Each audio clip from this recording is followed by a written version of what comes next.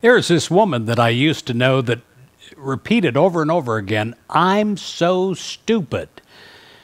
And I would tell her every time, "You are not stupid, you have the mind of Christ."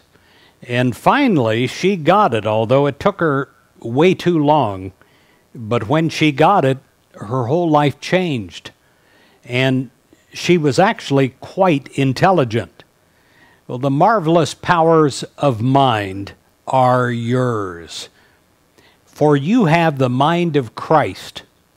There is a fusion between your human mind and the mind of Christ. Your mind is a receiver of consciousness, and it can receive all the divine ideas that it needs. We have a God-given ability to learn, to comprehend, to remember, to act effectively, for we all have the mind of Christ. Let us not ever tell ourselves that we're stupid or that we have a poor memory or that we're forgetful or that we're too old to learn new things. Oh boy, have I heard that. Whether you're 8, 18, or 80, age has nothing to do with your ability to remember what needs to be remembered and recalled, to learn what needs to be learned, to comprehend what needs to be comprehended, and also to understand what needs to be understood. We have the mind of Christ.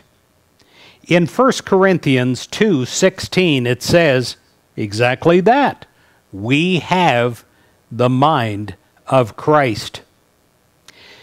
The student, the teacher, the person that is undertaking a new job, the one learning some new skill, whatever the learning experience, the divine capacity to succeed is in each one of us.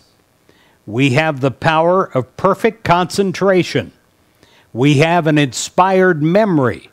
We have the wisdom, and we have the understanding from the infinite source of light and truth within us. Marvelous powers of mind are ours, for we have the mind of Christ. And I want you to realize that you're connected with that wisdom, that you're connected with that genius thought, for you have the mind of Christ.